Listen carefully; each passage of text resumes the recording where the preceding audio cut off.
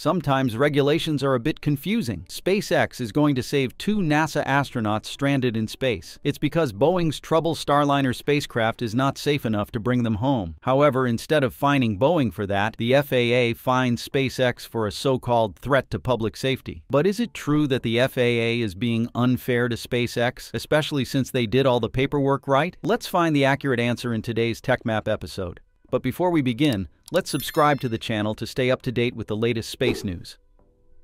On September 20th, SpaceX shared the image of Crew Dragon Freedom arriving at Pad 40 in Florida ahead of NASA's Crew 9 launch. This is an atypical mission in NASA's Commercial Crew program, given that it takes charge of both a regular and rescue mission, and it will launch with only 2 astronauts aboard, but return with 4. As scheduled to lift off Thursday, September 26th, Freedom will ferry NASA astronaut and U.S. Space Force Commander Nick Hague and Roscosmos astronaut and mission specialist Alexander Gorbanov instead of the usual 4 astronauts at a time. Crew Dragon's other 2 seats will hold mass simulators. That will leave room for 2 other NASA astronauts, Butch and Suni, who are stranded on the ISS, to return due to being unable to fly home on their originally assigned spacecraft. On June 5th, Boeing's troubled Starliner spacecraft carried NASA astronauts Suni Williams and Butch Wilmore toward the ISS on the first ever crewed mission. The Starliner's crewed flight test was originally planned as the capsule's final test before entering regular service. The test should have been completed in 2017, but was delayed to 2024 due to numerous delays, including issues with the parachute harness and flammable tape on the wiring. Once Boeing had up to 7 years to prepare, the mid-2024 voyage should have been perfect. But ironically, the troubles continued. Both Calypso's ascent and descent revealed serious propulsion system problems, and NASA said it had no regrets after making the decision to let Starliner returned to Earth empty. Starliner then returned empty to Earth on September 6th, and Butch and Suni will be staying on the ISS until February 2025 to return on SpaceX's Crew 9 spacecraft. During that time, on the ground, investigation will continue into the causes of Starliner's issues and how that will affect future Starliner flights. NASA is determined to certify Boeing-made spacecraft, and the FAA also doesn't want to disrupt that process. Maybe that's why, while FAA leadership was looking to attack SpaceX for petty issues, they ignored the real safety issues at Boeing for a while. It makes both Elon Musk and the space community confused a lot. Talking about SpaceX's recent letter to Congress, Elon wrote, "The FAA leadership spends their resources attacking SpaceX for petty matters that have nothing to do with safety, while neglecting real safety issues at Boeing. This is deeply wrong and puts human lives at risk." NASA deemed the Boeing capsule unsafe for astronaut return, turning, out of necessity, to SpaceX. Yet, instead of fining Boeing for putting astronauts at risk, the FAA is fining SpaceX for trivia. Enough is enough. The FAA's behavior appears to be a classic example of regulatory injustice against 2 separate companies. First is a legacy company, Boeing, which has marked its footprint since the dawn of U.S. space exploration and, of course, has a huge influence in Washington. The second is a so-called new kid in the block, representative of the new space staying apart from the old space generation. However, let's look at things from another perspective, particularly that of the FAA. Is it true unfair?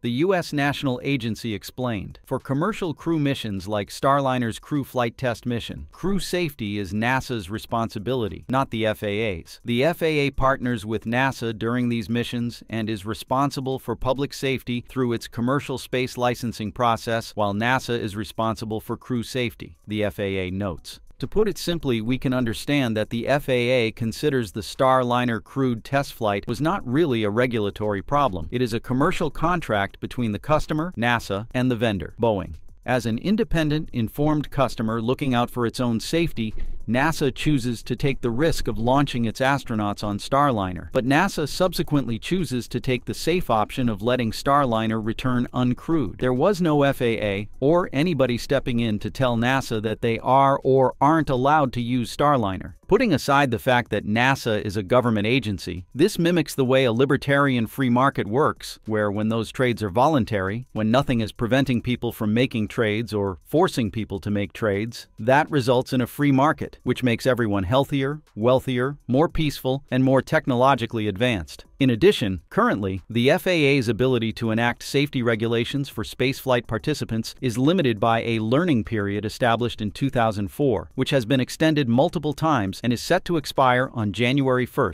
2025. The regulatory moratorium named Learning Period allows the commercial space industry to grow without the burden of extensive FAA regulations on participant safety. Therefore, the FAA does have limited authority to regulate crew safety to ensure they can operate the vehicle and not harm the public. Although the FAA's decisions are based on current regulations, in fact, it doesn't mean they are innocent. Strikingly, if they really care the public safety, they should have had more inspectors on the ground at Boeing and the factory of its primary supplier. As a result, there would not be terrible accidents on Boeing's airplanes, as you know. Similarly, die in aviation, just like die in rocketry. If robust safety regulations and enforcement to protect lives are also applied for the development phase of the Boeing Starliner spacecraft, certainly 2 NASA astronauts would not be stranded for so long. If the FAA really cares, they should hold Boeing to the same standards they have applied to SpaceX, yet they don't. So how about you? Do you think the FAA is acting unfairly in regulating SpaceX and Boeing? Say yes if you agree. Anyway, under the takeover of the new Boeing CEO, Kelly Ortberg, Boeing has shown a positive sign. One of the first and foremost things he does is to purge the incompetent personnel. First of all is Ted Colbert, former CEO of Boeing Defense, Space and Security, one of the aerospace giant's subdivisions. Steve Parker, the unit's chief operating officer, would assume Colbert's responsibilities until a replacement is named at a later date. At this critical juncture, our priority is to restore the trust of our customers and meet the high standards they expect of us to enable their critical missions around the world, Ortberg said. Working together, we can and will improve our performance and ensure we deliver on our commitments. Parker was brought in to shore up industrial leadership and help fix loss-making programs with a new operating management role just under 2 years ago. He had previously headed Boeing's bomber and fighter programs as well as its St. Louis defense plants. Historically, Boeing held a superior reputation for our ability to manage programs, and we need to ensure it remains a key differentiator for us in the future, Ortberg wrote in a separate email to employees. Ortberg added he had learned more about the future investments we need to make to be competitive and define our future, as well as about some of the more near-term hurdles engineering faces with first-time quality and execution. Colbert, who joined Boeing in 2009 after working at Citigroup and Ford Motor, took the reins at Boeing Defense and Space in April 2022 after the prior head of defense was ousted. The news comes less than 2 weeks after Boeing's Starliner capsule returned to Earth uncrewed, wrapping up a troubled test flight to the International Space Station. The heavy loss of Boeing's space business has burned a big hole in the company's pocket, with $1.6 billion in overruns since 2016. Colbert's departure comes at a time when Boeing seeks to manage cash flow amid labor disputes and operational disruptions by announcing furloughs of thousands of white-collar workers coincides with a significant strike involving over 32,000 workers from the International Association of Machinists and Aerospace Workers. On January 5th, a new Alaska Airlines 737 MAX 9 suffered a mid-air emergency after it was missing 4 key bolts, causing the door to blow off at about 16,000 feet over Oregon during a trip to California, forcing an emergency landing. The incident led the FAA to order a temporary global grounding of Boeing 737 MAX 9 planes for immediate inspections. In July,